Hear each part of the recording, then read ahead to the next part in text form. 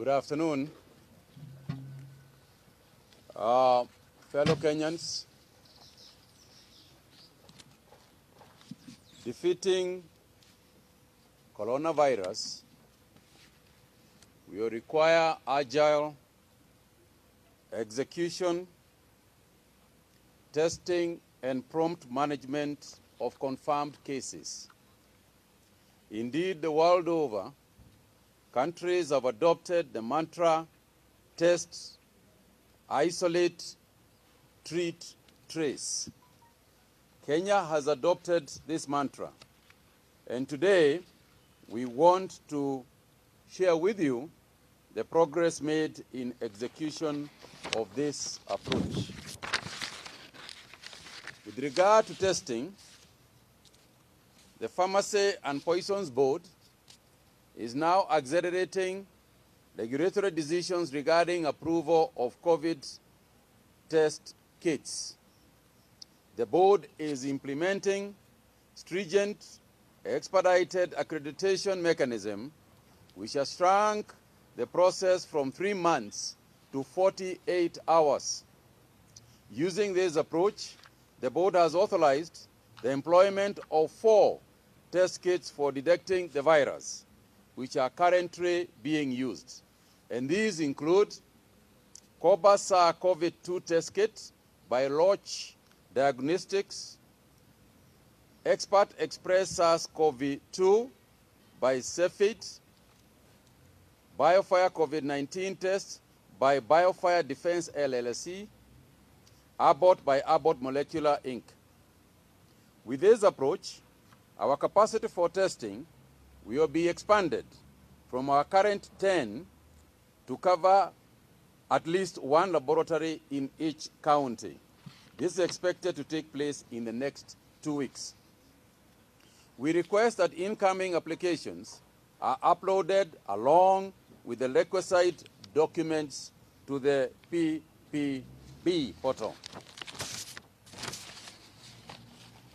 As shared in the past briefings, the current phase involves deployment of targeted testing with a focus on frontline healthcare workers, identified hotspots and clusters in Nairobi, Mombasa, enhancing community-based surveillance and screening trunk transit drivers. With regard to isolation and quarantine, we have 33 quarantine centers that are currently active. We have closed down a good number of sites. At the moment, we have 483 individuals in the various centers across the country. We have also quarantined 455 other persons for defying national curfew regulations.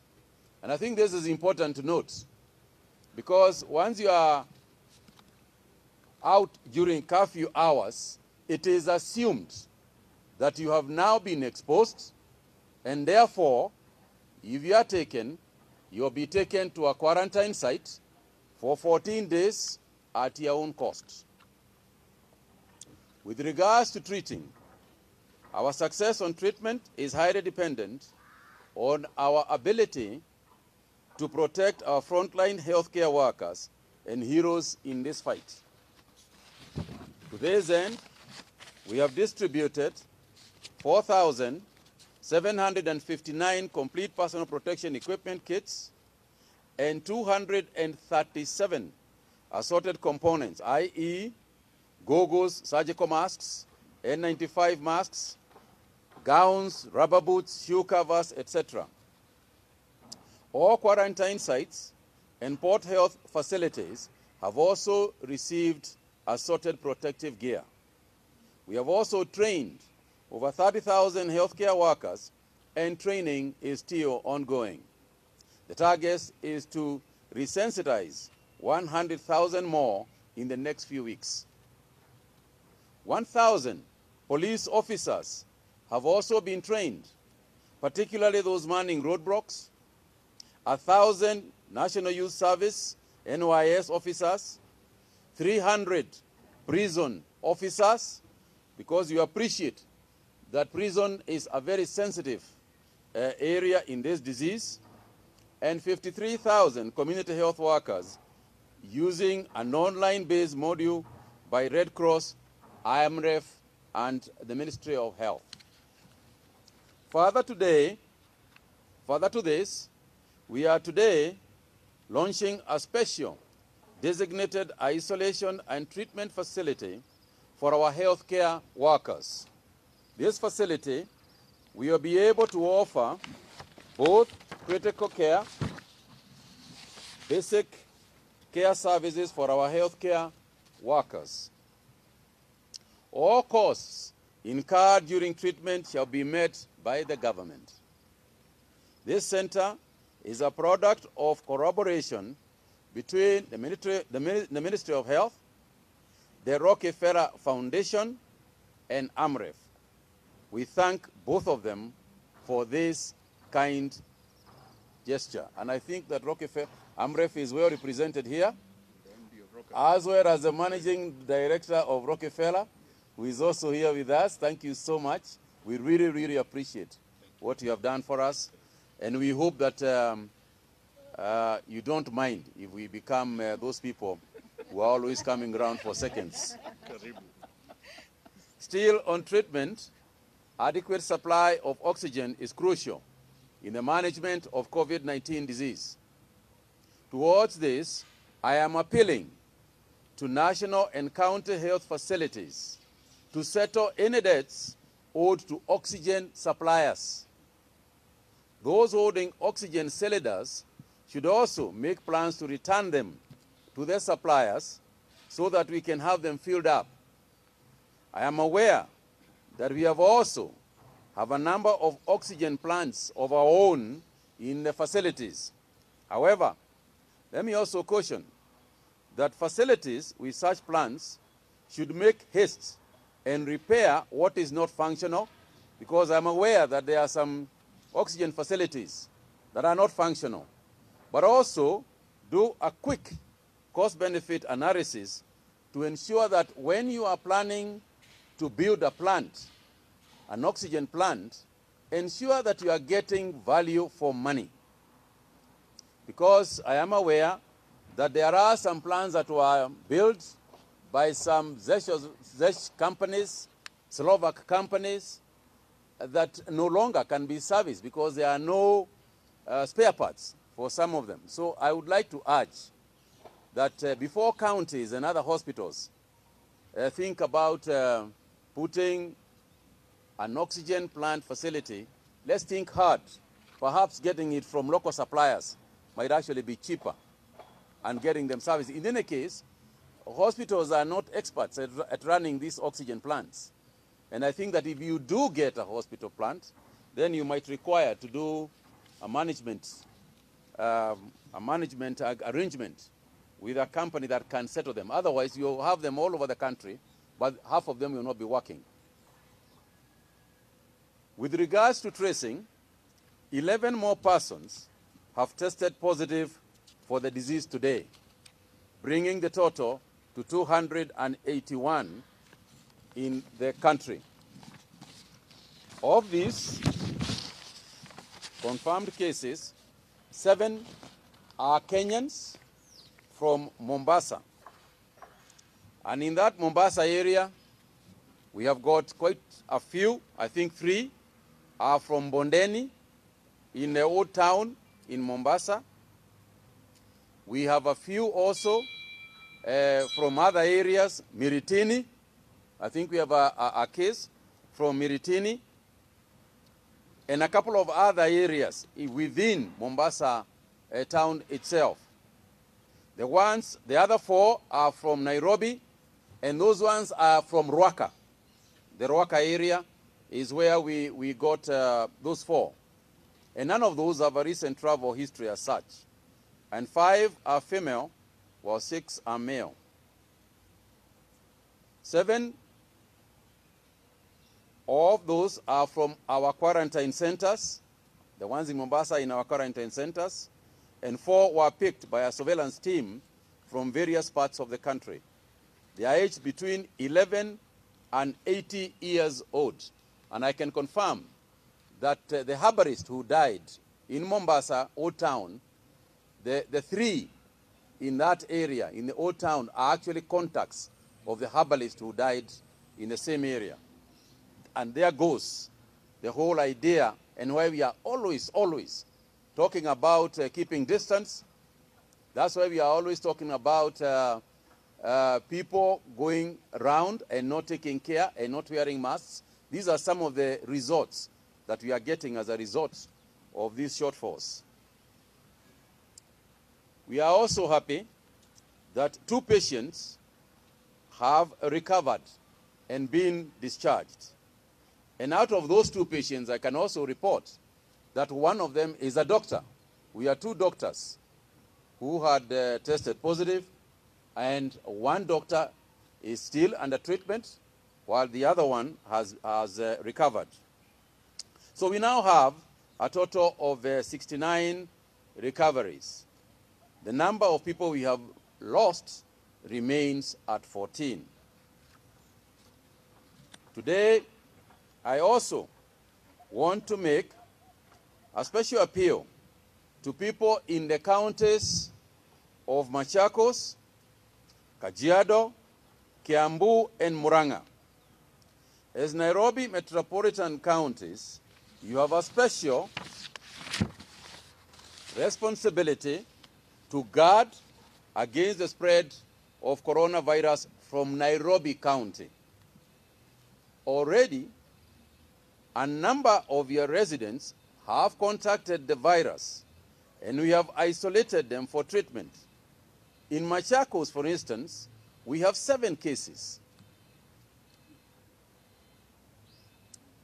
1 from Syokimau, 1 from 2 from Syokimau, and there is 1 each in Athi River, Kamulu. We have a case now from Kamulu, Ruby Garden Estate. We have a case from Kithunguni and Viranji. In Kiambu, we have a case each of the following estates. Githurai has a case, Githurai 45, Dongoru, Ledegua, Tinganga, Waithaka, and Wataalam. Kajiado 2, we have cases in Kitengela, in Matasia, and Ongata Rongai. In Murang'a, we have 2 cases in Gatanga and Lumumba Drive. All these cases are being treated in our various hospitals, and we hope and pray that they will soon be cured. But the reason for mentioning the specific areas is to establish and to show you that it is not a Nairobi disease, it is not a stranger's disease, it is something in your neighborhood. It is something that is being carried by a brother, a sister. It is something that is within a friend that you have, and therefore it is just to emphasize the need for social distancing and the need to be just careful as we move along. I think if we do that, if we are careful, then we can continue to contain this disease. You will notice that it is growing. As you can realize, Mombasa, 7 in a town in one day in Mombasa, that is not a small number by any standards. And if you can multiply a factor of 4, it tells that if you do not withdraw those people from the town, then each of them will go and multiply by 4, and there goes the exponential figures that we have been talking about. So today, ladies and gentlemen, members of the press, the reason why we are here is essentially to take care of our frontline people, to ensure and to encourage them, and to tell them we are thinking about them. As you are aware, the president ordered that we start thinking about what sort of encouragement we can give further in terms of welfare to our frontline workers. And I can confirm to you that these are ongoing discussions, And we will be announcing soon what we have agreed upon. And I can also confirm here that in addition to the government, there are also many people in the private sector who also want to do something. And this is also work in progress. So stay encouraged, stay safe, more than anything else, stay safe. As you are aware, in some of the countries that the disease has infected people, and I think in Spain, for example, it was about 10% of the infections were healthcare workers. Here, we do not want to hear of anything like that. We want to ensure that our health workers are the ones who are protecting us, not us treating them. I want to thank you very much. Thank you very much. Maybe you can take 2 questions. I think because of the rain. 2 questions only. Yes, Amber?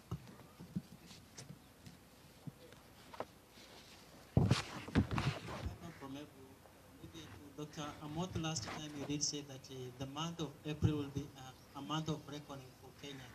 Maybe with only 10 days left for this month of April, you do still hold that indeed in the next few days we do have to brace for hard moments as a nation?